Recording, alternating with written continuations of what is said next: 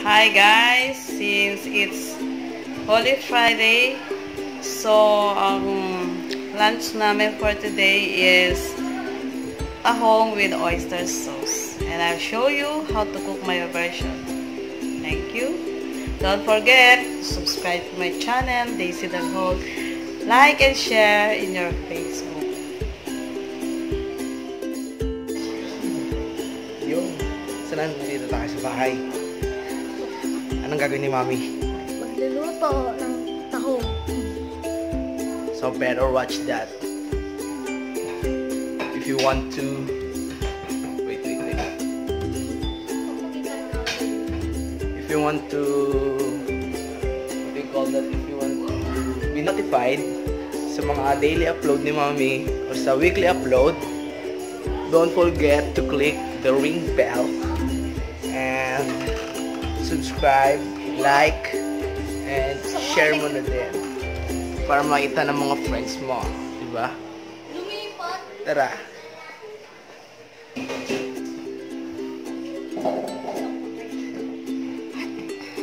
So yun lang, tapan yun. In 3, 2, 1.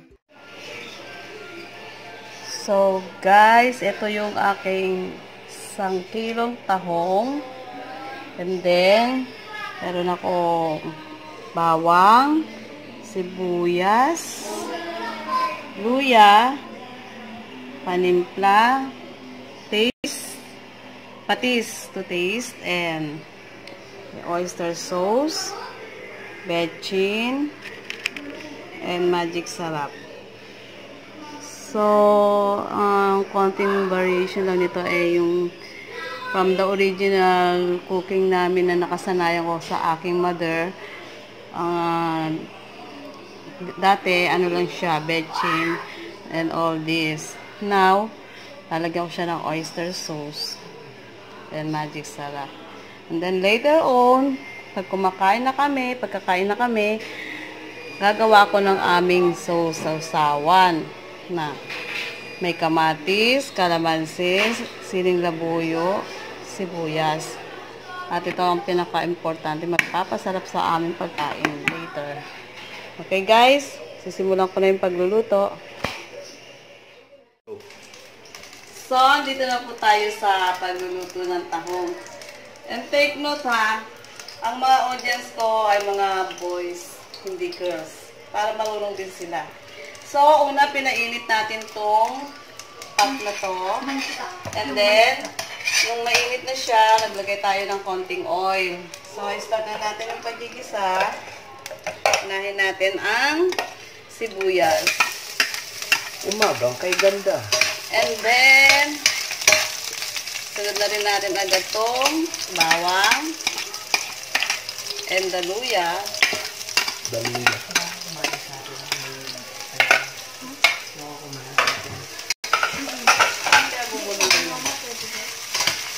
So, eto na. So, ginigisa na natin. As you can smell, ang bango ng luya talaga. My favorite. And then, sunod natin na itong 1 kilo na tahong. Sunod na lang natin para yung tubig niya, maiwan yung pinagugasan, pinagbabaran. So, ganyan.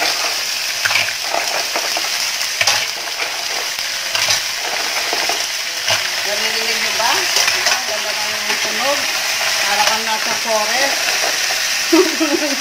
Waterfall. Tunog. Ayan lang. Enjoy na sa pagluluto para ang resulta ng inyong luto ay masarap. Kasi, bukod sa masaya ka, ay galing ko sa puso ang pagluluto. Charot. And then, bigyan niya na siya, no? Pwede na natin siyang timplahan. Lagyan natin siya ng oyster sauce. Ibang version naman to. Para maiba naman. So, this is the oyster sauce. Sinubos ko isang pack since 1 kilo siya. Tama lang siya. And then, syempre, yung ating pan-taste. Siyempre, huwag natin kalimutan yung patis kasi nagpapasarap yun sa lutuin. Tansyahan lang po. And then, a little bit of magic sarap. And, a sprinkle of bechin. A little bit of bechin. Seasoning. So, pa-absorb muna natin yung oyster sauce sa tahong. And then, we add the 1 glass of water. And, let it simmer. Takpan muna natin. Let it simmer for 10 minutes. Pwede na siguro yun. Basta, pumuka na yung mga tahong. Pwede na. Tapos, taste mo lang kung tama na sa panlasang Pinoy. Kaya, i-off na yung apple, ganyan lang. So, iwanan na natin. Mamaya kakain na kami. Panoorin niyo. Bye! Hi! Ito na po yung tahong na aking niluto at kakain na kami. Ito yung aking ginawang tomato sauce with bagoong. Yan. And then, meron kaming appetizer na pipino. Cucumber in vinegar and a little bit of sugar. Okay?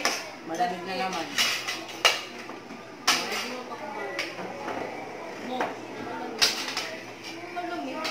Dek-dek, may taong kami dito, dek-dek. Masarap yan eh. Luto ni Nanay Mirna. Igutin niyo muna yung yung... Mami, masarap yung taong mami. Kain na kami. Kain tayo, guys. Hindi maubos yung kanin. Oh, tignan niyo na. Okay na. Dek-dek, masarap yan, dek-dek. Masarap to. Boyot eh.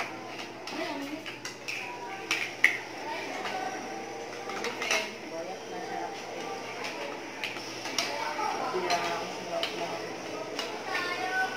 Taste muna kayo para baka mabuti ng ating mga viewers na nainit sa pagkain. Taste? Ito muna. You ready? Get set. Oh, Aljon. How's the sauce? Okay.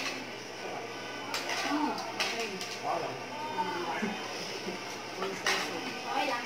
Okay, guys, kakain na kami. Okay lang, sobrang sarap. Bababay ka na. Bye-bye. So guys, we're done eating. And ang masasabi ko lang, taob, ang bangka, naubos. Wala na siyang laman-laman. Ibig sabihin, they like it. Okay?